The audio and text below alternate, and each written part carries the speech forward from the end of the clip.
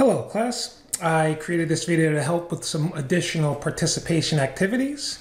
So it says there's a US Census Bureau and they determined that the mean number of children in an American household is 1.86. Polls of 15 households were conducted in a certain city.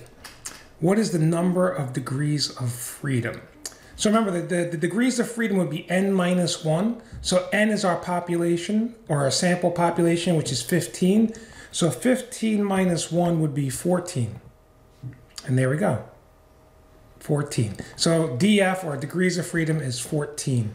So in my little spreadsheet, because I think we're going to need that at some point, I'll just type in degrees freedom, and that was 14. Okay? Just taking stock of what we have here. Let's get back. Next, a poll of 15 households had a sample mean of 3.26. So X bar is 3.26. The mean was 1.86 and a sample standard deviation of 2.12. What is the T statistics? All right, so we've had experience with the Z-score or the Z statistic, but in this case, our N is so small, we couldn't use the typical Z statistic, so we're going to use a T statistic. Okay, so how do we figure out the T statistic? Well, here's the formula, right? T equals X bar minus mu divided by the standard deviation divided by the square root of n. So let's start typing that in the left-hand column here. So I'm going to just swing this over here. And all right, so we have equals, in parentheses, my numerator was X bar minus mu. So X bar would be the 3.26 minus 1.86. All right, so 3.26, whoops, minus 1.86. I think that's what it was. I have a bad memory. Let's check it out. 3.26 sample mean minus population mean 1.86. All right, so that part's done. All right, and we're going to divide this by the sample standard deviation, which was given to us. That was standard deviation of 2.12. So I put in 2.12. And we divide that by the square root of n, right? So I'll use the SQRT function, and my n was 15.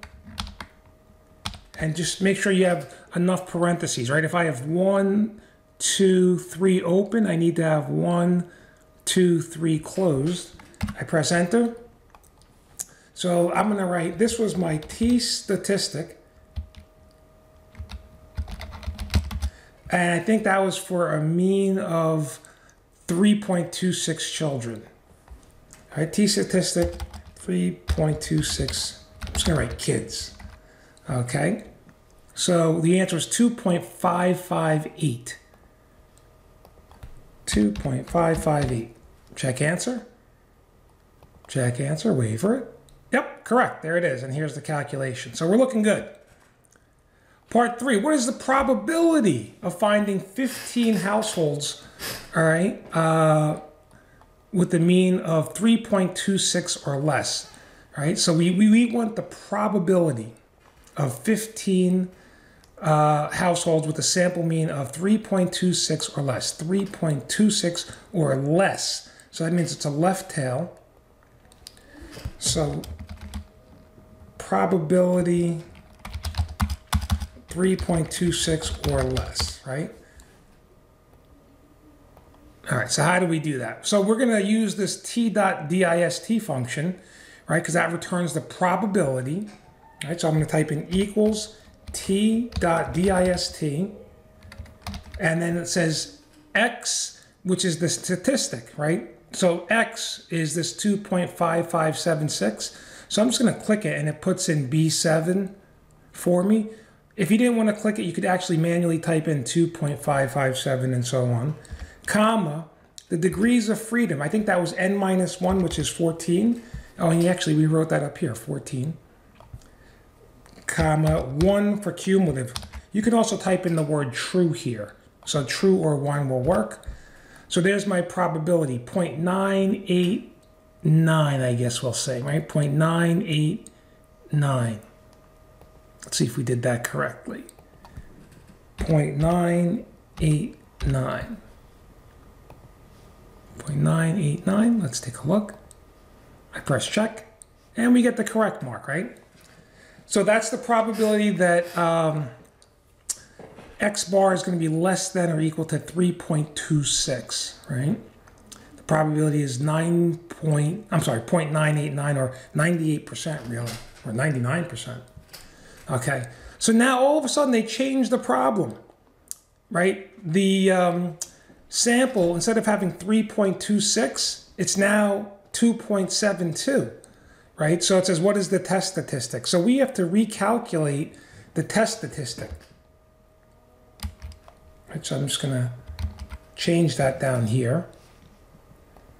And instead of 3.26 kids, we want to change it to 2.72 kids, right? 2.72 kids, right? So that's going to change this calculation here, right? Instead of doing 3.26 minus 1.86, I have to change the 3.26 to 2.72. So I wonder if I can copy and paste this. Control C, Control V, and then I'm going to manually change 3.26 to 2.72. I think everything else was still the same. Let's see, did the standard deviation change? Standard deviation is 2.12, so that's still good, right? 2.12. And the the population mean of 1.86 is still the same. So I can keep this at 1.86. So I think we're good, right? So here's the calculation up here. That's really me just doing this, right? X bar minus mu, that's 2.72 minus 1.86, divided by the standard deviation was given, 2.12. The size is 15, that was given. So we're just doing this calculation here. So let's press enter. I get 1.57. So that's my test statistic, okay? Is that what they're asking for? Yes. What is T? So let's put in 1.571. Check answer. And we get the correct, right? Here's the formula. And then finally, all right, this is tricky now. What is the probability of finding 15 households with a sample mean between 2.72 and 3.26? So we know the probability for 3.26 kids, right? That probability was 0.989. So really, we need to do the difference between the probability of 3.26 and the probability of 2.72. So I could manually calculate the probability for 2.72 and then just subtract, right? Or I can kind of do something like this. I could find the probability where it's between. Right, so I'm going to change this to between 2.72 and 3.26. Now you might say, well, how do you do that? We're still going to use this function here, this t.dist, but we're going to use it twice. Right, so here are my two test statistics. Let's just kind of highlight that. All right, so if we want the probability between these two t's, right, I'm going to type in equals t.dist. And my first one was the 2.5. So I can manually type in 2.558, or I can just click on B7 and it puts it in here for me.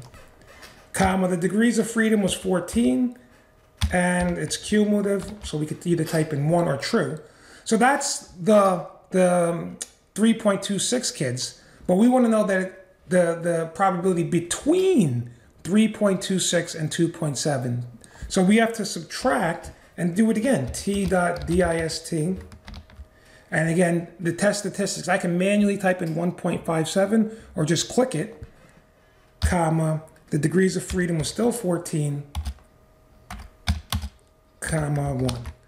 And I think when I press enter, That should do it. So we're going to type in 0.05, let's round that to 8, 0.058. So we'll type in 0.058, check answer, and there it is, we got the correct. All right, so the probability of finding 15 households with 2.72 kids, somewhere between 2.72 and 3.26 kids, it's only about 5.8%, right? Almost 6%. All right. So I hope that helps. Thank you for watching. Have a great day.